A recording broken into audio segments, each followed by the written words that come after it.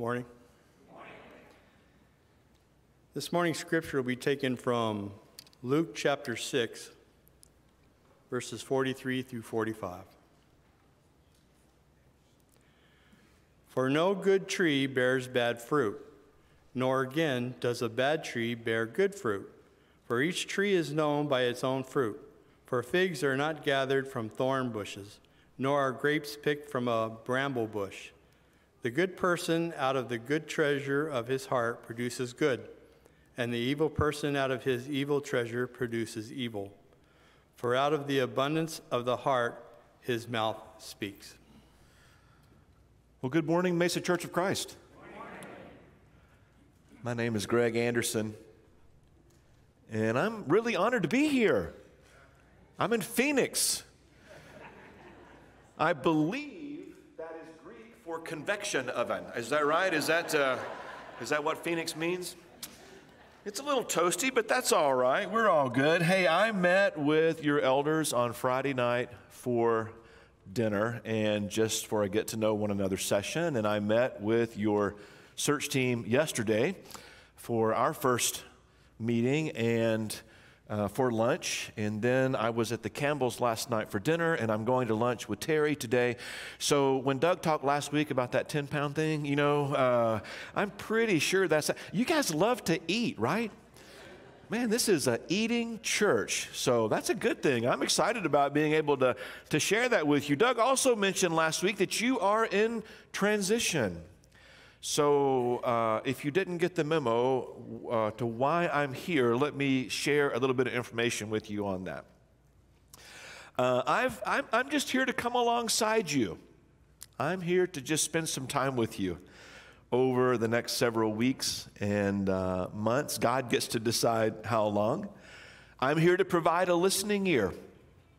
It's one of the main reasons that I'm with you. I'm here to provide some coaching when and where it's appropriate, to spend some time working with the search team, and to be in the Word with you as we strive to reach unity in the faith and in the knowledge of the Son of God and become mature, attaining to the whole measure of the fullness of Christ. Ephesians chapter 4 and verse 13. You are in the middle of what we refer to today, and next Sunday, I'm going to call it, you're in the and. You may have thought it was a misprint in the bulletin. You may have thought the word was supposed to be end, but you're not at the end, you're in the and. So hang with me with that phrase. You are in an in-between time, okay?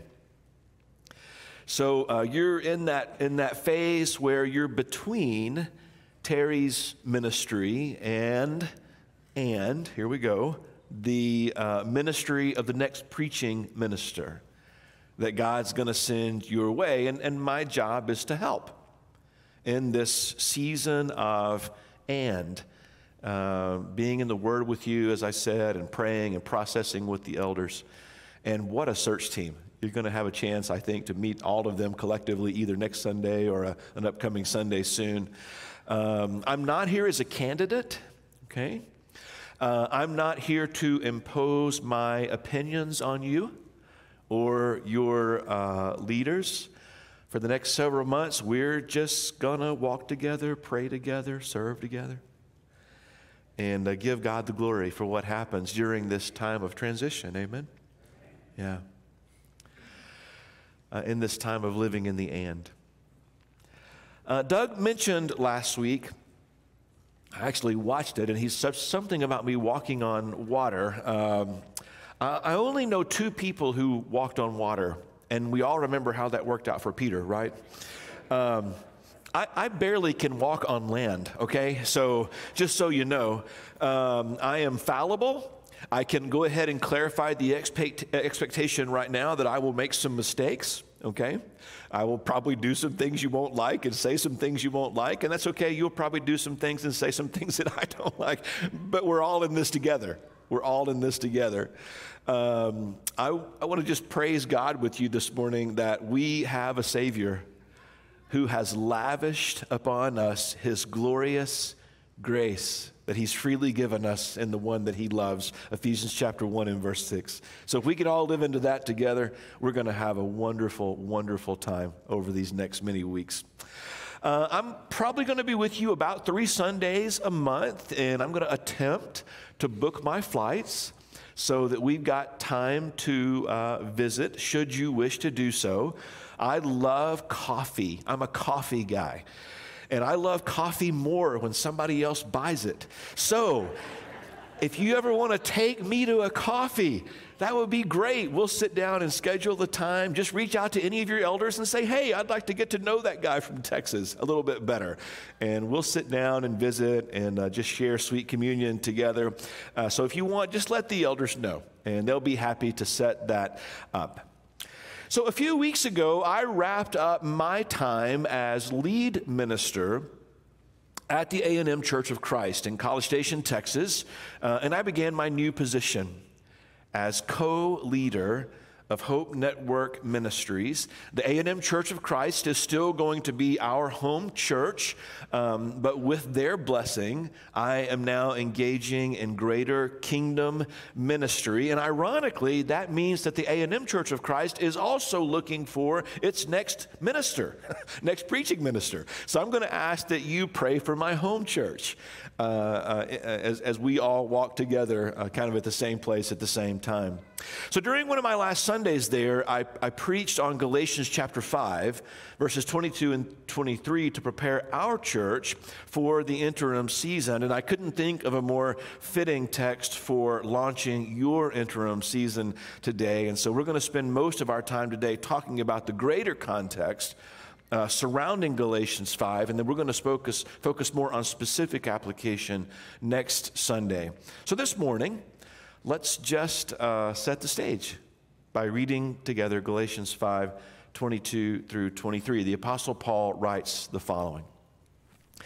But the fruit of the Spirit is love, joy, peace, patience, kindness, gentleness, self-control. Against such things there is no law. Those who belong to Christ Jesus have crucified the flesh with its passions and its desires. And since we live by the Spirit, let us keep in step with the Spirit. Let us not become conceited, provoking, and envying each other. So I think if we're really going to understand this text, we need to see how Galatians 5 is situated in the greater story of God. So a question this morning is, where do we begin? And I find usually one of the best places to begin is at the beginning. So I want to ask you to explore with me a few verses this morning from Genesis chapters 2 and 3.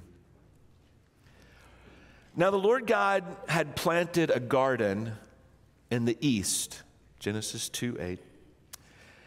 And there he put the man he had formed. And the Lord God made all kinds of trees to grow out of the ground, trees that were pleasing to the eye and were good for food. In the middle of the garden were the tree of life and the tree of the knowledge of good and evil. The Lord God took the man and he put him in the Garden of Eden to work it and take care of it. And the Lord God commanded the man, you are free to eat from any tree in the garden, but you must not eat from the tree of the knowledge of good and evil. For when you eat from it, you'll surely die. So I want to pause there for just a second, draw a little bit of attention to some key words and phrases in those verses. So God places man in the garden. There's two primary reasons. First, to work the garden, and second, to take care of it. So as a result, man can be nourished by the fruit that's in the garden, especially the fruit of the tree of life. which has nothing to do with man's labor, but it has everything to do with God's eternal nature. Now, we don't know a lot about the tree of life. We know it's very powerful source of strength and healing and renewal. We notice these words from Genesis chapter 3 and verse 22 that describes the power of this particular tree. And the Lord God said, the man has now become like one of us, knowing good and evil. He must not be allowed to reach out his hand and take also from the tree of life and eat and live forever. So that's a pretty powerful tree, right? We also know that this tree is present in the beginning, as we just read in Genesis 3, and then it will also be present at the end and beyond. And its healing powers are eternal. I want you to notice the following text from Revelation 22. And then the angel, John says, showed me the river of the water of life, as clear as crystal, flowing from the throne of God and from the Lamb, and down the middle of the great street of the city. On each side of the river stood the tree of life, bearing 12 crops of fruit, yielding its fruit every month. And the leaves of the tree are for the healing of the nations. And I love this promise. No longer will there be any curse. The throne of God and of the Lamb will be in the city, and his servants will serve him. So there's just so much that has and is happening between the tree of life in the garden and the tree of life in the New Jerusalem. And I refer to this time between the trees, just my own personal phrase, I call it the great and. The great and. Between the opening pages of Scripture and the closing pages of Scripture. It's a time frame that's comprised of billions with a B. It's comprised of billions of little ands in the greater context of humanity. And you know what I mean by that, right? We all are walking ands between birth and our toddler years and our preschool years, and we could go on and on and on and on. Life is just a series of ands in the greater and. So I came across a book a few months back by Shane Wood, and the title of this book is Between Two Trees. And I thought, what a fascinating title. And he makes an interesting observation about what happens in the great and between these two trees. And this is what he writes. And so the Bible ends where it begins, in a garden paradise. God with humanity enjoying the shade of the tree of life.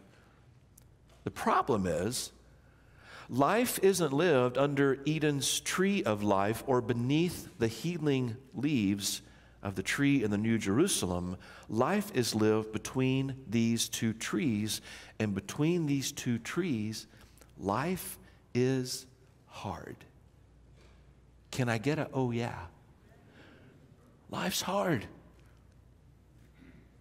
Life between the trees, life in the great and, it stretches us.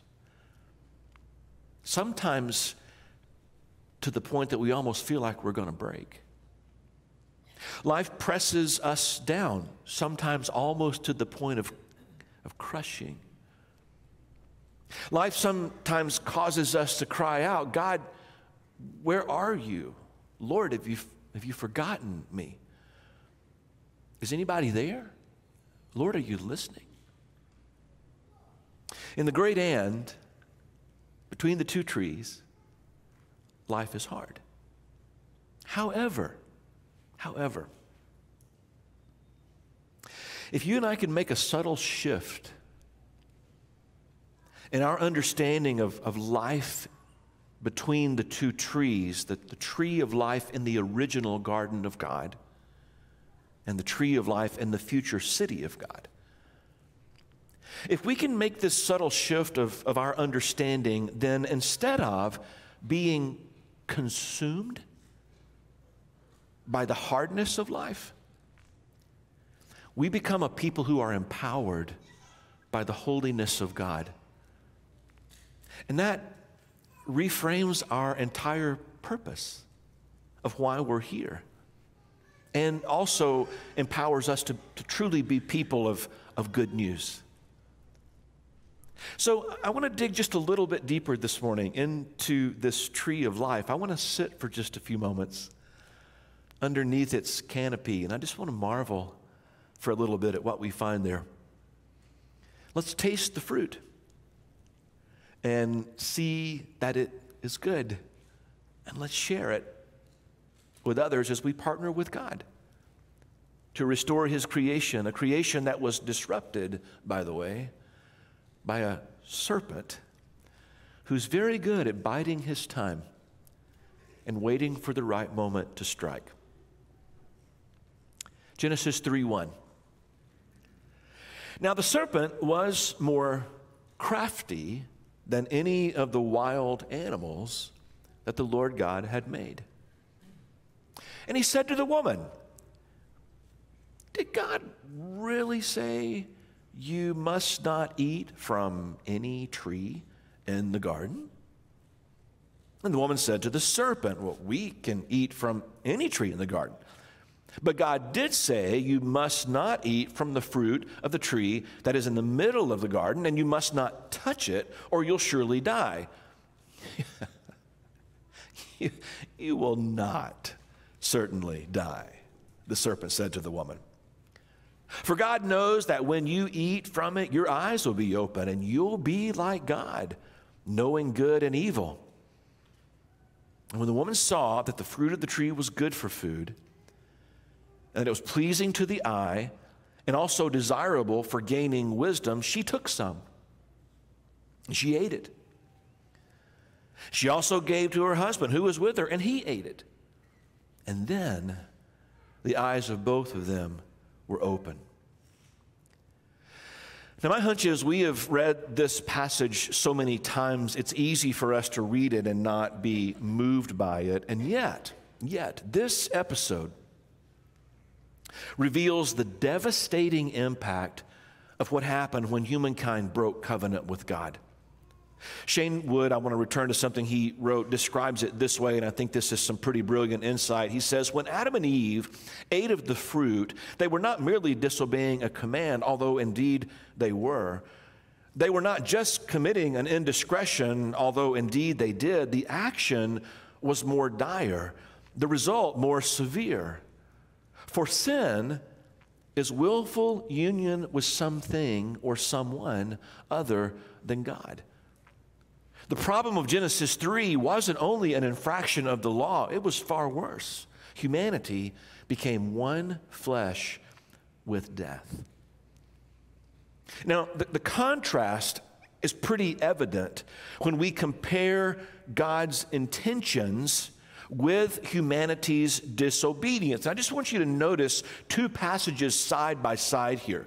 The first is from Genesis chapter 2, 24 and 25, when God gives woman to man. Adam said, "This is now bone of my bones, flesh of my flesh. She shall be called woman, for God took her out of man. And this is why a man leaves his father and mother and is united to his wife, and they become one flesh." But notice what happens after the fall. Genesis 3, 6 and 7. When the woman saw the fruit of the tree was good and pleasing to the eye, and also desirable for gaining wisdom, she took it and she ate it. And she gave some to her husband who was with her, and he ate it. And then the eyes of both of them were open. I want you to see a few highlighted words here as you look at these contrasts. Do you see that they were united? Do you see that they were one? But after they ate the fruit, what happens? Eyes are open. Not only do they see God differently, but they see each other differently. Not only do they see each other differently, but they see the world around them differently. All of a sudden, everything has changed. Because if you boil it down to its essence, to what were their eyes opened? Well, their eyes were open to something other than what God intended. And the results were instantaneous. Just notice, for the first time, they experienced shame. Genesis 3:7. They shift the blame.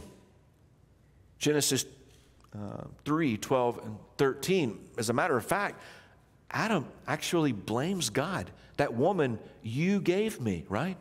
He goes so far as to blame God. And nothing is the same. From Genesis 3 all the way up to right now in 2021. But you see, from this moment in time, humankind partnered with death. And I could preach on this for like a year and still barely scratch the surface, I think, of all that's happening right here. But here's what I want to ask you to grasp this morning, just this one truth with me, as we think about this and that you are in as a congregation, but that and being set within the greater and, between the two trees. I want to ask you to grasp this one truth with me, and this is it. The world God intended is not the world we live in. But the world we live in provides opportunity to restore the world God intended. Church, are you with me? You see what opportunity is before us as we are the hands and feet of Jesus? And we're not going to get it right every time. Michael Heiser, in a book entitled The Unseen Realm, writes, all humans are divine imagers. We're made in the image of God, right? All humans are divine imagers, but in our fallen condition, we don't often image God as we are able and as He intended.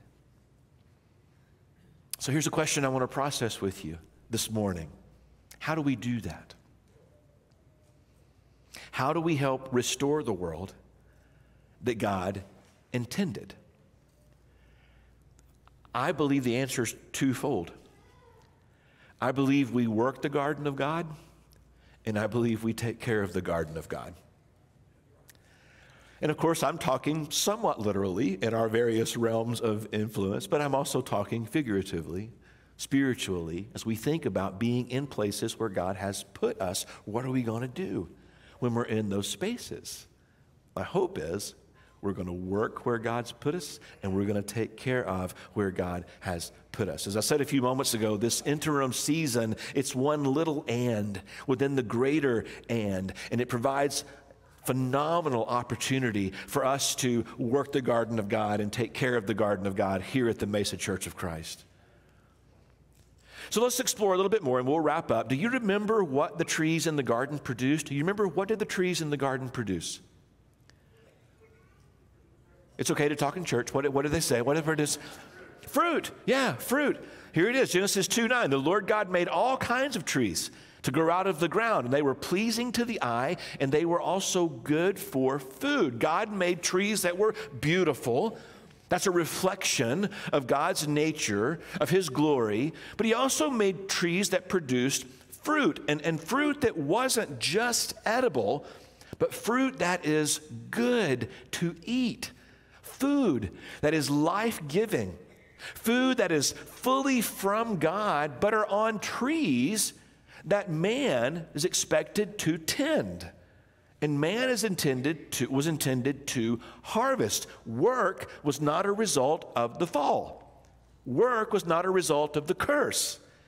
Man was placed in the garden to work the garden before the fall. Are you with me?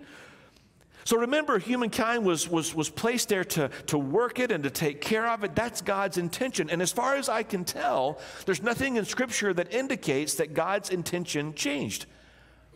Man was cursed, of course, because of his choices, but that curse was reversed through the sacrifice of Jesus Christ, praise God.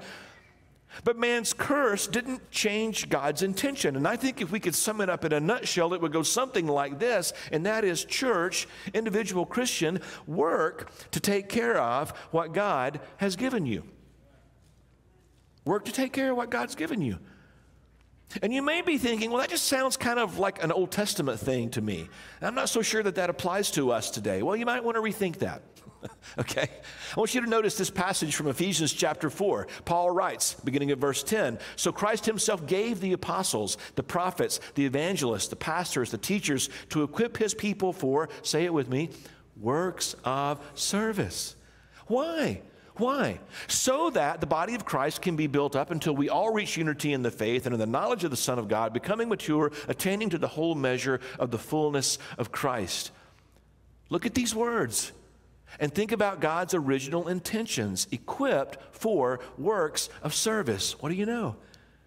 Isn't that just working with and taking care of others? It's no wonder to me then that Jesus refers to himself this way in John 15:5. "I am the vine, you are the branches. If you remain in me and I in you, you will bear much fruit, but apart from me, you can do nothing." And that brings us, I think, right to the heart of the matter. When we work to take care of what God has given us, something amazing begins to happen. And that is, we begin to bear fruit. And it's not just any fruit. I'm talking about fruit that's manifested in the very tree of life that we read about in Genesis 3 and Revelation 22. Fruit that heals the nations. Fruit that is from the Holy Spirit of God. Notice the word of the Lord once again from Galatians chapter 5. "But the fruit of the Spirit is love, joy, peace, patience, kindness, goodness, faithfulness, gentleness, and self-control. Against such things there is no law." This fruit, these attributes, these characteristics, how many of you would describe the place where you work in these terms? "Oh, my coworkers are so gentle. They're so kind. They're so patient, so loving." How about when you talk about your spouse? You introduce your spouse to someone. Do you use these terms? "Oh, this is my husband. He's so kind. He's so gentle. He has so much self-control. My wife is loving. She's good. She's patient." Do we do that? What about when we talk about our children? Do you see this fruit in yourself when you take a really long, hard look in the mirror? Do you anticipate bearing this fruit as a church in the interim season and beyond? You see, as covenant people of God, we should see the fruit of the Spirit in every aspect of our lives. And if we don't, what that means is we are falling into the exact same trap that Adam and Eve fell into. It means we're getting our nourishment from the wrong place. You want to know what happens when we covenant with death? Paul describes it this way in 2 Timothy 3, 1 through 5. "But mark this, there will be terrible times in the last days. People will be lovers of themselves, lovers of money, boastful, proud, abusive, disobedient to their parents, ungrateful, unholy, without love, unforgiving, slanderous, without self-control, brutal, not lovers of the good, treacherous, rash, conceited, lovers of pleasure rather than lovers of God, having a form of godliness, but denying its power." Now, I just got to ask, unfortunately, does this sound familiar? I want you to take a few seconds and process the differences between two lists. What we see in Galatians 5 and what we see in 2 Timothy 3. It's almost shocking, isn't it? It's definitely sobering. In Galatians 5, Paul describes the outcomes of those who work with and take care of what God has given them. Not in the works-based salvation sense, but in the what pleases God sense. In 2 Timothy 3, Paul describes the outcomes of partnering with death. And I want you to notice when we compare the passages side by side in bullet point form, do you notice that the latter is twice as long as what we see with the fruit of the Spirit? That's a testimony, I think, of how devastating partnering with death is. And that's why it's critical that as followers of Jesus Christ, we take care of what God has given us. Does this fruit of the Spirit not describe the very nature of Jesus himself? And how are these gifts manifested? God sends him to earth, and he makes him a son of Adam. And ultimately, between the two trees, right in the middle of the great and, he allows his son to be raised up on another tree, a tree of death, that becomes a tree of life as we are reconciled back to God's original intention. Paul describes the scope of the distance between the two trees and the turning point that gives us an eternal hope, that gives us purpose. In Romans 6:23, he says, "For the wages of sin is death, but the gift of God, well, that's eternal life in Christ Jesus our Lord." One more observation from Shane Wood, and then we'll close today. The wages of sin, or the essential end of sin, or the necessary conclusion of sin, is indeed death, because sin is union with death. Sin isn't just a debt for which death is the consequence. Sin is willful union with death, ingestion of death, deformation. And thus, Christ's cross can't only be transferring humanity from the status of guilty of a damnable offense to innocent of all charges. Sin is uncreation, becoming one flesh with death, which limits our capacity to unite with others, with God, and even with ourselves. Humanity created in the image of God, now marred with death's sting. Thus, since the problem of Eden is far more pervasive than first thought, so too must be the solution. And what, or perhaps better asked, who is that solution? And of course, it's Jesus. It's Jesus. Notice what happened. Adam and Eve chose disobedience, and the result was death. Jesus chose obedience, and the result is life. And the results of Jesus' choice, those results are immediate. We are free from our shame. Hebrews 12:2. We no longer carry the blame. Galatians 3:24. And church, nothing is the same from the empty tomb all the way through to eternity. And so I challenge you, not just today, but in the interim season and beyond, work to take care of what God has given you. If we commit to that, then the fruit of the Spirit will come. We will all be believers in an entire church, just like the list that you see on your left here, and I can't think of any better way in this life to be described. And we're going to talk more about that next Sunday when we explore Living in the And Part 2. If you want to talk more, if your life looks more like the list on the right and you are just exhausted from carrying that weight, and you know that you're just in this spiral, that it's just leading to death, I would love to talk to you this morning about being baptized and having those sins washed away, having that burden lifted, being made new in Christ even before we leave this place this morning. And I'm just going to ask you, if you're interested in that conversation or have any other need that you want to explore or pray through or process this morning, just make a short trip down here to the front row. We'll stand together and we're going to sing.